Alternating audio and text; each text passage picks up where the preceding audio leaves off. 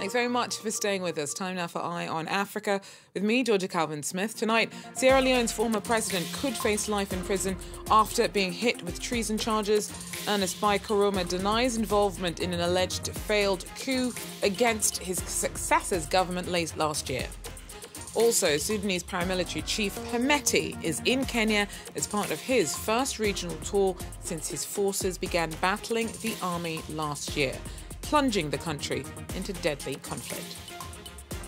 And Togo hopes to keep digging deep when it comes to soybean cultivation. In less than a decade, it's become the biggest exporter of organic soybean to Europe, and the sector is expected just to keep delivering.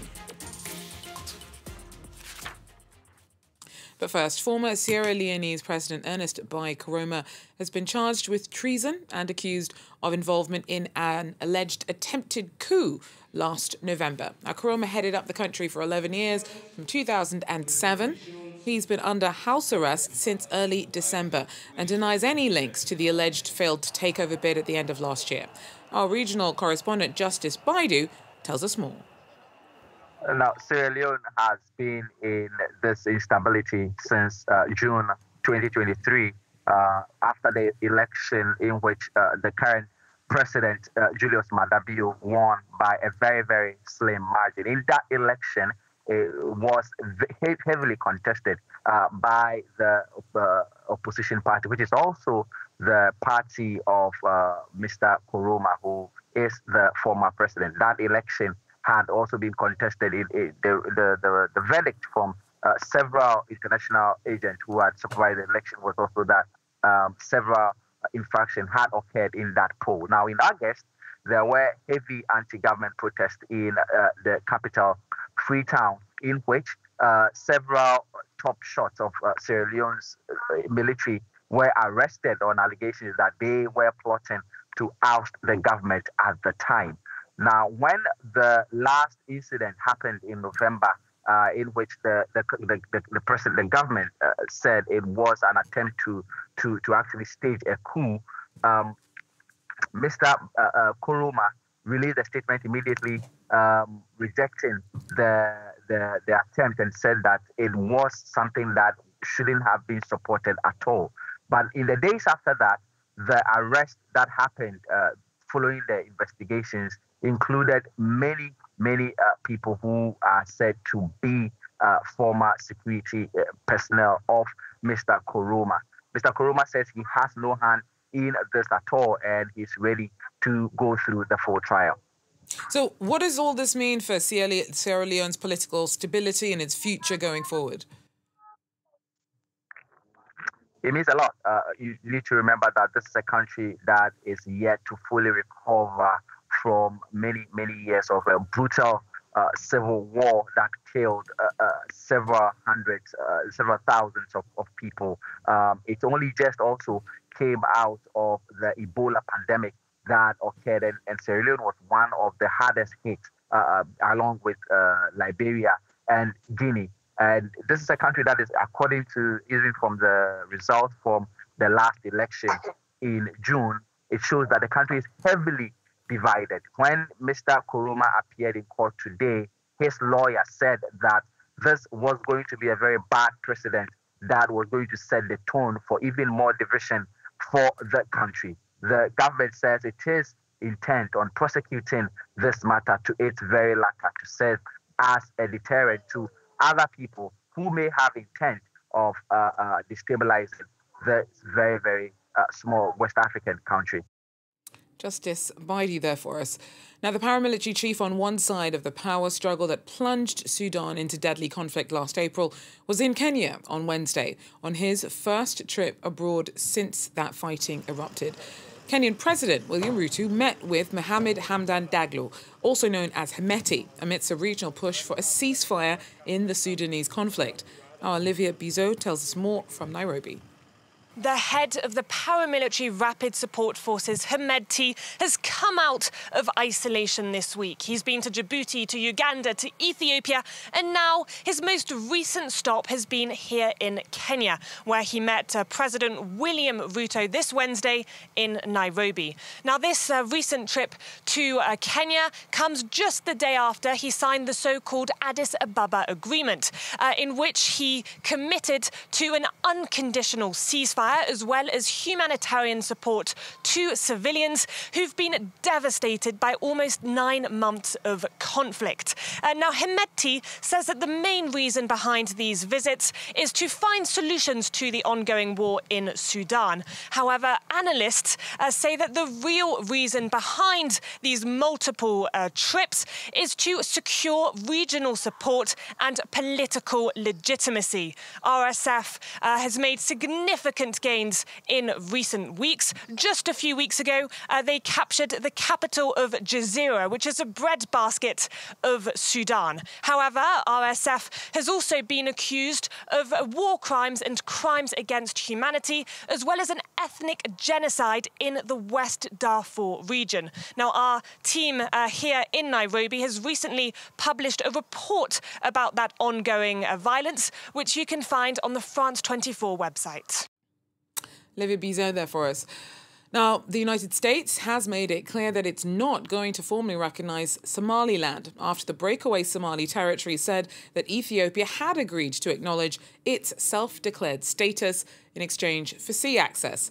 This week's deal between Somaliland and Addis Ababa sparked protests in Mogadishu on Wednesday. An outraged Somalia has said that the agreement amounts to an assault on its sovereignty. Meanwhile, Ethiopia's defended the port access deal, saying that it's broken no laws. However, the government has not yet confirmed that it's agreed to recognise Somaliland's independence. And South Africa's genocide case against Israel in the UN's International Court of Justice is coming for criticism from Washington. The White House has echoed Israel's dismissal of Pretoria's take on the nature of its bombardment of Gaza. The State Department said that it does not see Israeli acts against the Palestinians as constituting genocide, whilst the National Security Council has slammed the submission before the ICJ, calling it meritless and without basis in fact whatsoever. Around 22,000 Palestinians have been killed in Israel's retaliation over the cross-border attack in October by Hamas extremists, in which over 1,300 people were slaughtered. In less than a decade, Togo has become the biggest exporter of organic soybeans to the European Union, surpassing Ukraine and India. Now, the industry is booming, with 30,000 producers and nearly 300,000 tonnes of the crop produced in 2022 alone. The government's planning on keeping up the cultivation of a very lucrative sector, as our correspondents report. Over 160 kilometers north of Togo's capital, Leone, an experimental farm in Atakpami tests the quality of organic soybean seeds to reduce losses for farmers. In 2 weeks, we can start the harvest. Currently, you can see that the seeds are consistent. The plant has yielded a good harvest. Responsible for almost half of the organic soybean exports to the European Union, the agricultural company provides farmers with more resistant seeds and biofertilizers. Agronomy engineer Yao Toyo helps farmers to access financing and increase crop fields and yields. The producer agrees to respect our organic production policy, and as a company specializing in organic value chains, we provide them with agricultural technicians who support them in mastering production techniques. In this area alone, the engineer works with close to 10,000 farmers grouped in cooperatives.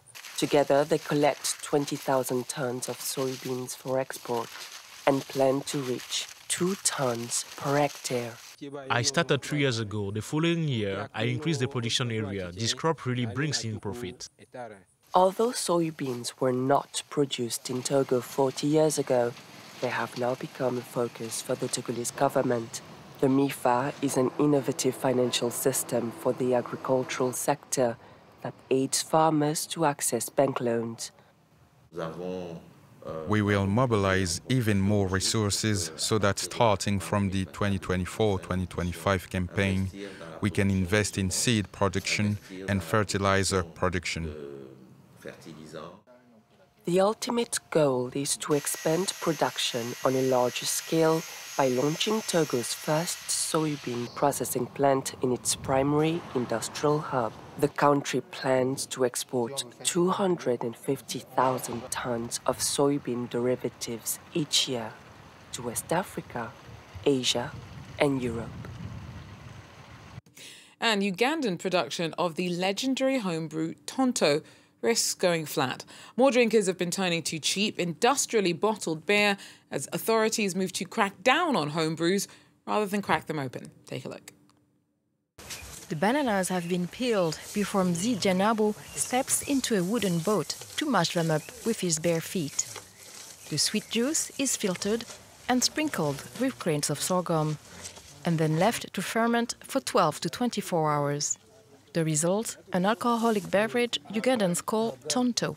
Janabo, with his family, is among the few Ugandans who have kept this old tradition of local beer making alive. I started learning about the local brew way back when I was still young from my father.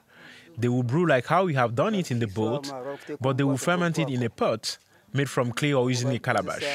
Today, we leave the alcohol to ferment in the boat, and once it matures, are ready to Mbarara to sell it. But the legendary drink is under threat, as authorities move to ban the production of what are considered illicit homebrews. Christine Komuhengi is a Tonto seller. In spite of the threats to her business, she still thinks it's sustainable. I have been educating my children through selling alcohol, local brew, Tonto now. 2 of my children are in school, but the others have not started school, but I have been making a living and educating my children through selling alcohol. In order to sustain the practice, Janabo has been involving his family, including his little children, so they can learn the art of making the local brew.